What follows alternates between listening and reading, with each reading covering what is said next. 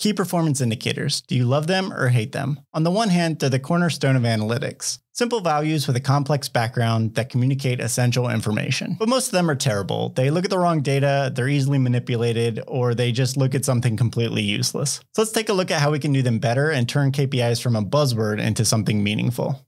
A KPI is a measurable that demonstrates how a company or department is doing towards a strategic goal. KPIs can measure a high-level goal like a company becoming profitable, or a low-level goal like a team's product delivery, or anywhere in between. A metric is a measure of everyday business events that gives a complete picture of what's going on, but they don't necessarily represent progress towards a goal. KPIs are derived from these overall metrics to target key data that represents progress. KPIs should help teams focus on what's important, separating the signal from the noise. KPIs on their own won't do much. It's important to set reasonable targets around them and track progress over time. You don't just want a fancy gauge that flips back and forth and then is forgotten. Some KPIs are leading indicators that are precursors for future success, and others are lagging indicators which show results from the past. Some common types of KPIs include process, which measures the efficiency of a specific process, inputs, which measure the attributes of resources put into a process, outputs, which measure whatever is produced by the process,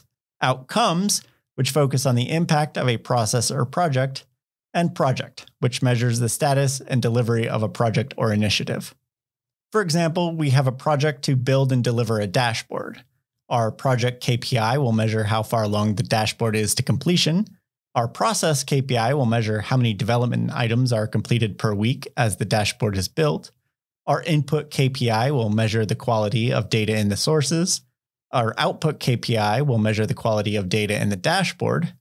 And our outcomes KPI will measure the feedback from the users of the dashboard. You probably won't always need all of them, but those are just some examples of each. The problem with KPIs is people don't spend the time to develop good ones. They just take a ton of metrics, cram them all into a dashboard, and don't consider their overall value. KPIs are just a form of communication, and a good one will clearly and concisely tell a user what's going on in a way that they'll understand. Applying industry standard KPIs may not always work. They should be tailored for a specific company, department, team, and user. KPIs can often have a negative connotation because they aren't well thought out and they don't show a complete picture. Or they're unfairly tied to compensation and performance, so employees just manipulate them. All metrics can be abused. They should be telling a story of what's happening and not weaponized to force people to do certain things. For example, a manager of a support team has a KPI of ticket throughput. The number is low, so they use that to justify more staff, more resources, or consider process changes to try and raise it.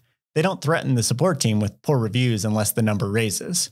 In that case, they'll just start marking tickets complete and the KPI becomes useless. That's just bad leadership. Because of this, there's a number of rebranding attempts like OKRs, KRAs, SMART goals, and so on. But ultimately, they're the same thing, key metrics that show progress towards a goal. And they've always been essential for leaders. You can go all the way back to Roman records and see reports to Caesar that are essentially KPIs that show things like legion battle readiness and stuff like that. So let's look at the process of defining a KPI. First is understanding the strategic goal. What's the desired outcome and why does it matter? Based on all the business metrics available, how can progress towards the goal be measured? And what can influence the outcome? You can't just say, we want 50% more sales, and then sit back and hope it happens. And then you want to establish who's responsible for monitoring and trying different things to see how it affects progress. From there, a KPI should be SMART. Specific. The KPI can't just say, do better. It needs to be a specific goal. Measurable. It needs to be a concrete value, a number or percentage. Attainable. Don't be like Wells Fargo and just tell employees to open a number of accounts many times higher than the industry highest. Be reasonable and don't force your employees to have to cheat or risk losing their jobs. Relevant. There's a lot of KPIs that sound impressive but don't point towards useful goals. Time. There should be a clear timeline for achieving a goal or for ongoing projects, a frequency for reviewing it. Otherwise, it becomes a number that somebody looks at and maybe reports at a quarterly meeting, but nobody really takes any action on. From there, the KPI should be iterated on. Businesses are constantly changing, so the measurements we use to evaluate them should as well. So let's walk through an example. We're going to use YouTube metrics because YouTube provides a ton of them and they're kind of fascinating. So we'll start with our strategic goal. We want to grow and expand our channel's reach. Looking at our variety of metrics, some people focus on subscriber count, which is nice, but that really just means people clicked a button once. They may or may not ever return to the channel. Views is a good indicator of channel health, but it's not always reliable. A great clickbait thumbnail may get a lot of views, but then people close the video as soon as they realize it's clickbait. Not exactly a good indication of growth. Likes are always helpful, which I'm just throwing out as a hint, and click-through rate is also nice, but again, getting clicks on videos is only half the battle. You want to reach the right people who the content appeals to. So we'll use watch time as our KPI. It best represents people who clicked on the video and enjoyed it enough to watch, which is the type of viewer we're trying to reach. So we have a specific KPI. It's also measurable, thanks YouTube for handling that for us. As established, it's the most relevant metric to get healthy growth. Now, I haven't done it yet, but if I wanted a serious goal, I would plan out a reasonable growth rate. I should review the current watch time and then set an attainable goal based on that. And we should establish a timeline to review it, like every month. So let's say we currently have 100 watch hours per month, and we have an attainable goal of 10% growth per month. We can do a monthly check to see if it's on track, and we can do experiments to see what affects watch time in a positive direction. So now that we have a defined KPI, it might take a few passes to get it right. You might find it's best to use a few different metrics and build a single KPI that represents all of them, but you get the idea. So there's a number of common mistakes that come with making KPIs. You don't want metrics that are easy to manipulate. Malicious or not, people will often do things that make metrics look good.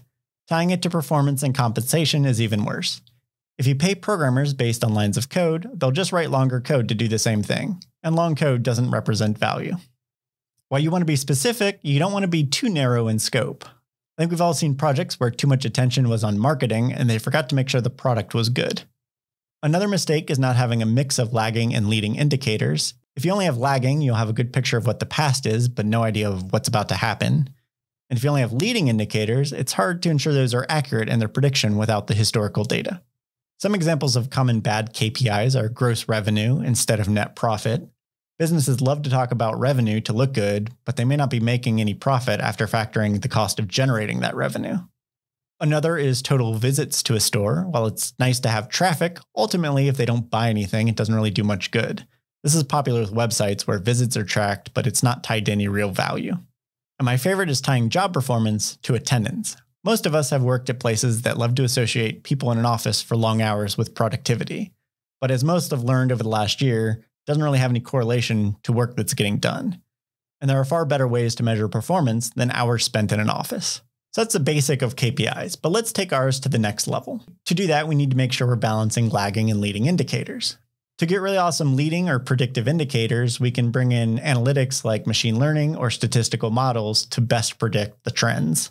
You also want to make sure KPIs get assigned to the best people who understand what they mean and are curious enough to experiment with them to see if they can affect the performance of the KPI.